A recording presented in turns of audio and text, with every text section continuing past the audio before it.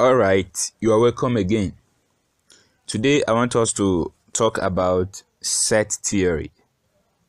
And I want us to begin by knowing the basics of set. This is just like refreshing your memory because this is not the first time you are hearing about set. Is that true? Yes, you have been seeing them, you have been hearing it.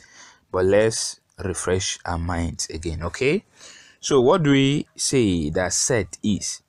We say that set is a well-defined collection of objects. A well-defined collection of objects. Those elements, they have similar properties. Why they belong to such set. Okay? Now we say that we have two ways of representing a set. Number one, we say roster or tabular form.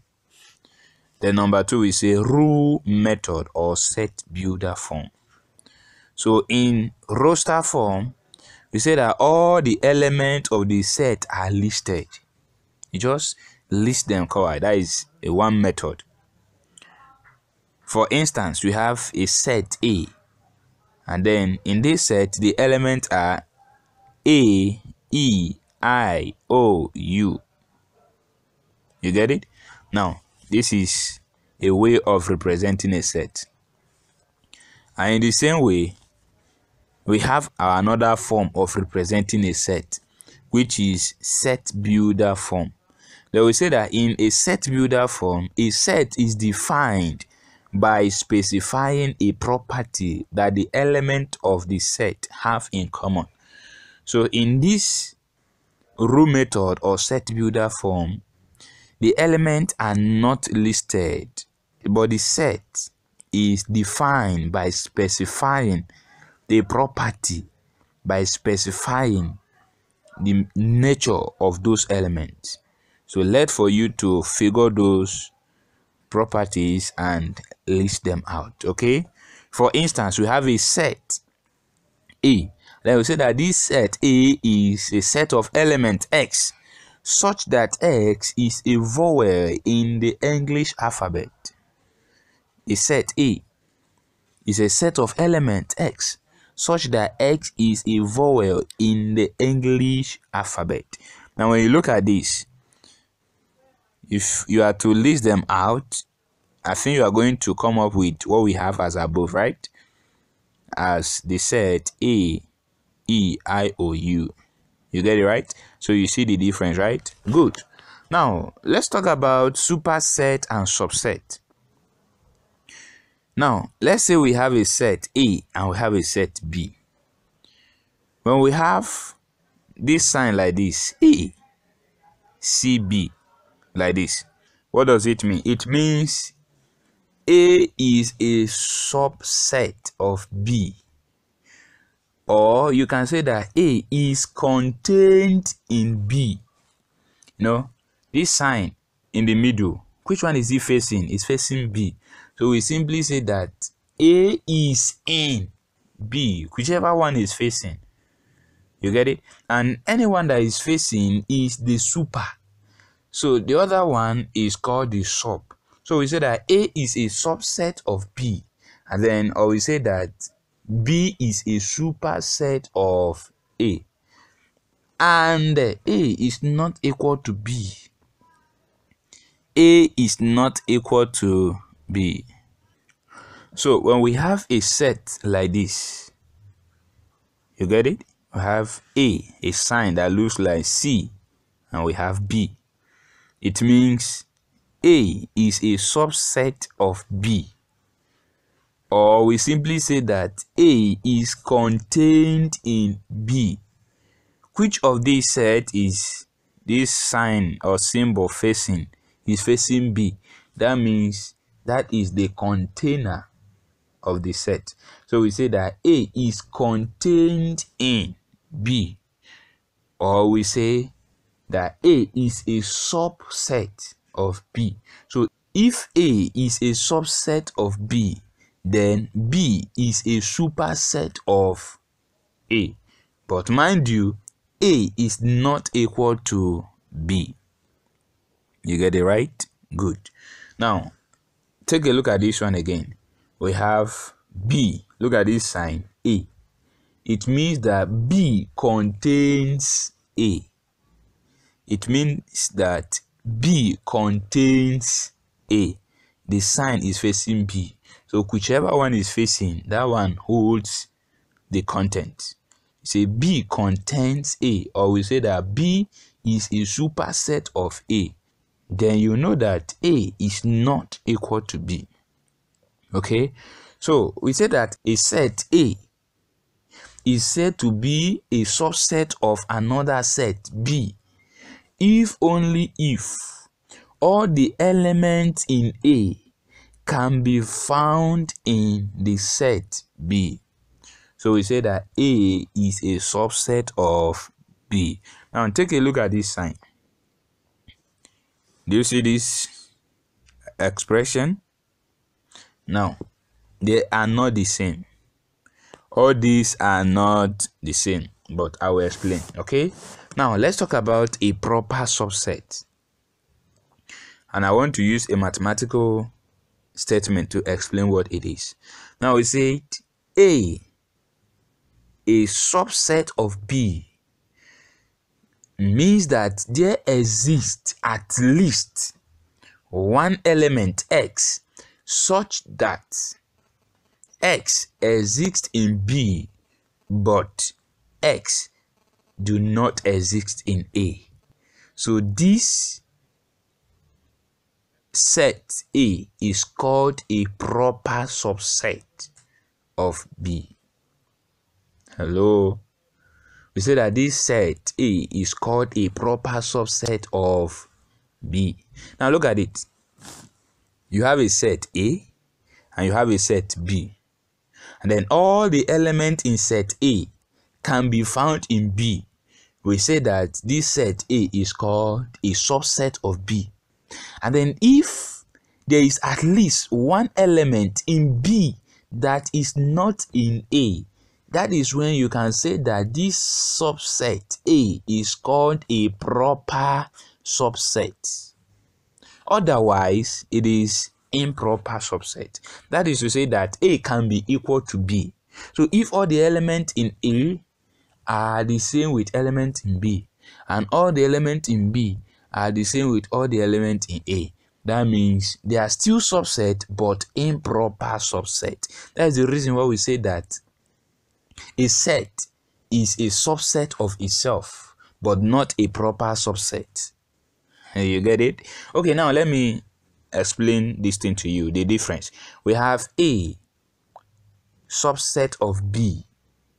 When you see this sign, this first one here, it means that the number of elements in A is less than the number of elements in B. You know, A is a subset of B. Then the number of elements in A is less than the number of elements in B, which is the superset. And then the second one, look at it. We have A subset of B, the same sign, but this case we have equal. You know, just like saying less than and less than or equal to, greater than or greater than or equal to, this, just the same thing. Okay, now look at it. We say if you have A subset of B in this form, it means that the number of elements in A is less than or equal to the number of elements in B. So plainly, you see that whenever you see A subset of B, this first one, that is to say they are talking about a proper subset. Talking about a proper subset. But if you see the second one, I say number of elements in A is less than or equal to number of elements in B. It's talking about the mixture. It can be proper subset and it can also be improper subset. Okay, so we say that A subset of B, this sign like this, is used to denote proper subset. Now let's take a look at properties of subset. Properties of subset. So we say that any set is considered to be a subset of itself any set is considered to be a subset of itself. Yes, any set. Number 2, no set is a proper subset of itself, because a proper subset is always less than the superset. You get it? Yes. Then number 3, the empty set is a subset of every set. Hello? You get it? The empty set is a subset of every set. Then number 4, the empty set is a proper subset of every set except for itself. Empty set. You know, when I talk about empty set, is a proper subset of every set except for itself. Empty set. You know, just take a look at number 2. We say no set is a proper subset of itself. So empty set is a proper subset of every set, but not for itself. You get it? Yes, these are the 4 interesting properties of subsets. Now let's take a look at something like this. Whenever you see something like A union B, A union B, look at it. It means that it is a set of elements X such that X exists in A or X exists in B. You know, this is mathematical statement of what A union B means. So that A union B is a set of elements X such that X exists in A or X exists in B. Take a look at this. We have 2 sets. We have set A. The element we have 1, 2, 3. Then set B we have 1, 3, 4, 5. So A union B is talking about the elements that you can find in A or in B. So in this set A union B, the number of elements, you can trace them where they are coming from, either in A or in B. You get it? So we have 1. 1 can be found in set A and it can also be found in set B. Yes, there's no repetition. You get it? You are not allowed to repeat any element, okay? No repetition. So we have 1 can be found in A. It can also be found in B. Then 2 can be found in A but not in B. Is also there. Then 3 it can be found in A and in B. Good. Then 4 it can be found in B. 5 can be found in B. So all the elements that you can find in A or in B, you list them out. We call it union of set. So we say A union B are the set of element X such that X exists in A or X exists in B. You get it? Good. Now let's go again. We have A intersection B. We have A intersection B. It means a set of elements X such that X exists in A and X exists in B. Is the set of elements X such that X exists in A and X exists in B. Let's take a look at this example. We have a set A 1, 2, 3 and we have a set B 1, 3, 4, 5. So A intersection B is talking about the element that you can find in A and you can also find that same element in B. So the first one is 1. We can find 1 in set A and we can find 1 in set B. The next element is 3. You can find 3 in A and you can find 3 in B. Alright? Yes, so we say that A intersection B is the element that you can find in A and you can also find in B. So such element we have 1 and 3. So say 1 and 3 is the intersection of A and B. Is that clear? Yes. Now let's take a look at another thing. We have A superscript C or A prime. It's talking about A complement. It's a sign used to represent A complement. And what does it mean? It means a set of elements X such that X exists in a universal set, but X do not exist or does not exist in set A. Now, it's talking about all the elements that exist in universal set but do not exist in set A.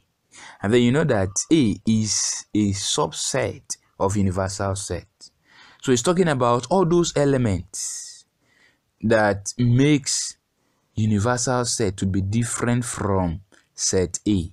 Or he's talking about all the elements that when you add it to set A, it will make this A to be a complete universal set. You say complementary. You get it? Complement. So they are the elements that completes A to be a universal set. So they are the elements that when you add it to A, it will be a complete universal. So we call it A complement. The element that exists in a universal set, but they do not exist in the set A. Okay? Let me show you an example. Let's say you have a universal set, and then this is a set X, such that X is English alphabet. So here we know English alphabet, right? Good. So here we have another set A, and then this is a set of elements X, such that X is consonant letters in English alphabet. Okay, good. Now, if we want to talk about A complement, we are talking about the elements that exist in universal set, but they are not in the set A. You get it? You know, in English alphabet, we have consonant letters and vowel letters. So when you combine consonant letters and vowel letters, it will give you the complete English alphabet. Is that true? Yes. So here now, after when you have listed the whole English alphabet in universal set, and we have another set A, and we listed consonant letters. So what are those elements in universal that are not in the set A? You discover that those letters are vowel letters. So those ones that are in universal but not in this set A is called A complement. In another way, you can say that they are the elements that when you add them to this set A, it will be a complete universal set. So when you add these vowel letters that are not in this set A to set A, it will make set A to be a complete universal set. Is that true? Yes. So we say that a set is called a complement of a set. It's a set of element X such that X exists in universal, but X do not exist in set A.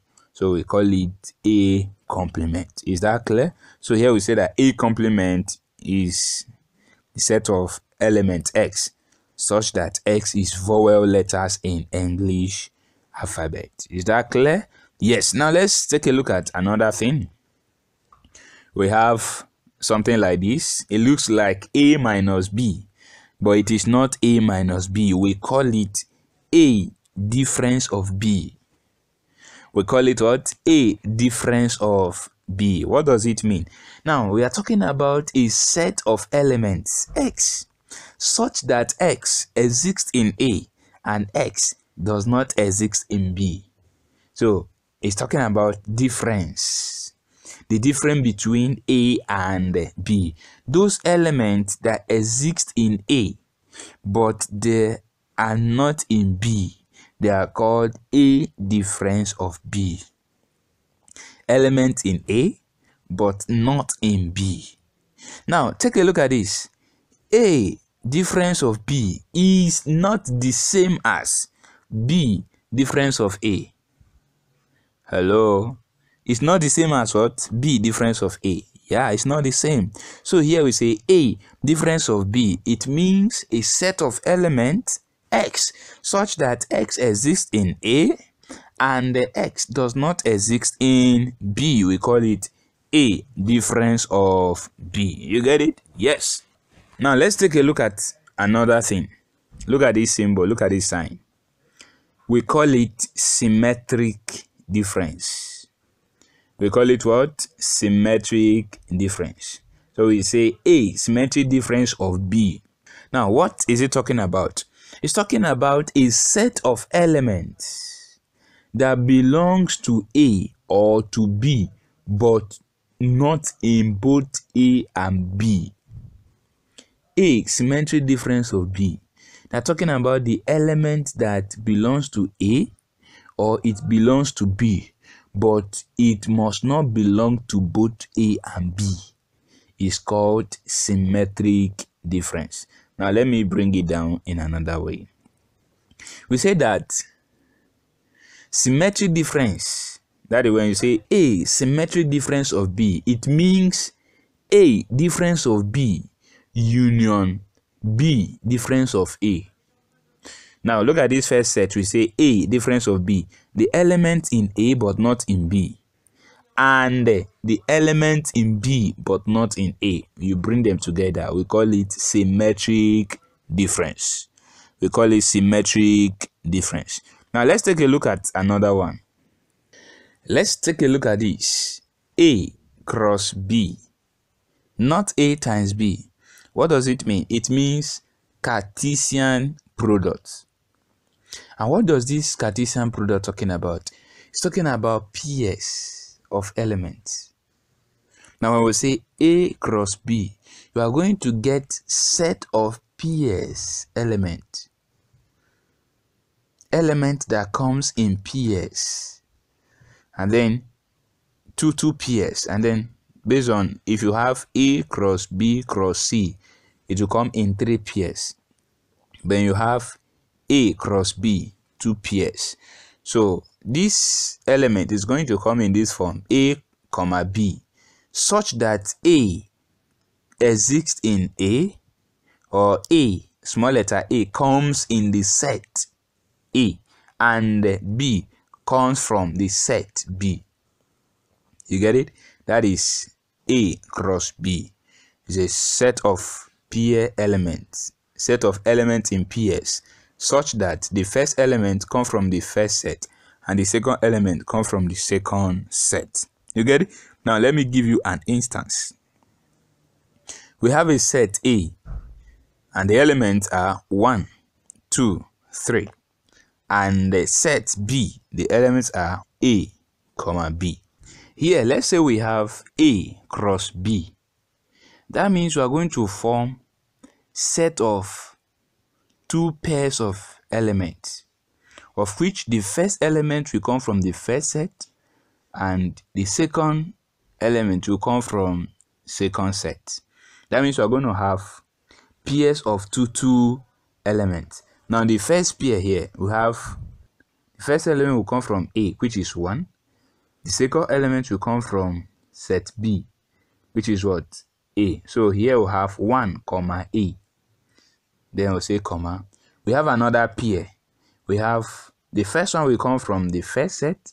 The second one will come from the second set. So let's 1 come again and then pick from the second set B. So here we'll have 1 comma B. Then let's have another pair. We have 2 come from the first set and then A come from the second set. Form another pair. We have 2 come from the first set and then B come from the second set. We have another pair. 3 come from the first set and then A come from the second set. We have another pair. 3 come from A and B come from B. All right? Yes, these are A cross B, the perfect pairs of elements that you can get from A and B. So we call it Cartesian product. Now let's take a look at properties of Cartesian products. Some of the properties. We have 4 of them. Now let's say for the 4 sets A, B, C, and D. Number 1 property. We say that A intersection B cross C intersection D is equal to A cross C intersection B cross D. Take a look at this. It's a property. It's true. Then number 2, we say that A difference of B cross C is equal to A cross C difference of B cross C. Is a property. Then number 3, we say that A union B cross C is equal to A cross C union of B cross C. Is a property. Now number 4, A cross B intersection C is equal to A cross B intersection A cross C. These are the properties of Cartesian products. In the next lesson, you are going to take these properties one after the other and prove them. Okay? Thank you for watching. Please like and share our videos and stay blessed.